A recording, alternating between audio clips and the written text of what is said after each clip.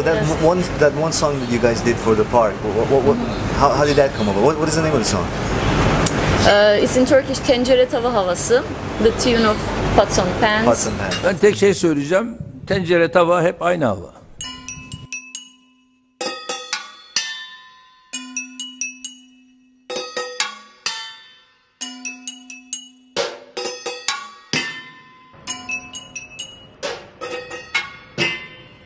Bir öyle bir böyle kelamlardan, yasaklardan illallah. Başına buyruk kararlardan, fermanlardan illallah. Bir öyle bir böyle kelamlardan, yasaklardan illallah. Başına buyruk kararlardan, fermanlardan illallah. Aman aman bıktık valla, aman aman şiştik valla. Bu ne kibir, bu ne öfke, gel yavaş gel yerler yaş. I mean, the protests in Turkey came very suddenly. We were involved personally. Also, we were involved in the protests, and people were all in the streets. Making sound, and one day the Prime Minister Erdogan said that, oh, okay, these are all pots and pans, people are doing this, and it's all the same. Yeah, we have seen these before, and it will come and it will go.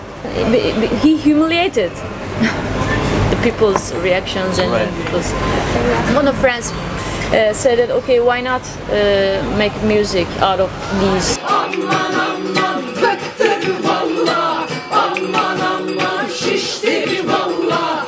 Bu ne kibir, bu ne öfke, gel yavaş gel yerler yaş.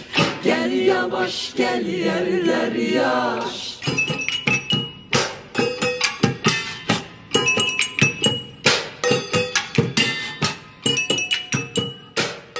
What motivates people to come together seems to be that people are all against the government's policies. But I mean, there are different people, different groups of people.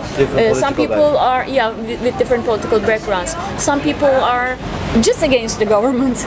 Various groups of people with different political backgrounds, but all against the policies of the government, which want to limit the individual's freedom. Right. But now I think the important question comes in is that how does musicians and music reflect that? You know, bands like yourself, how do they reflect that feeling that people have towards the government, and how does government try to control music? Like, are they watching? Are they listening after you've made this song? The musical field do not reflect this diversity. 100 songs which have been recorded for these protests and after this protest. Wow. Yeah, but I wish to hear more songs or more melodies in different languages or with different musical backgrounds and etc. But most of them are the ones who have been composed and performed by the amateur musicians, which is good, I think. It's very good. Yeah. You cannot see the mainstream musicians. Why is that? Because they're afraid that they might get in trouble? Yes, I think that's the main reason. N'oldu bizim şehre n'oldu, hormonlu bina doldu. Aman aman bıktık valla, aman aman şiştik valla. Bu ne kibir, bu ne öfke, gel yavaş gel yerler yaş.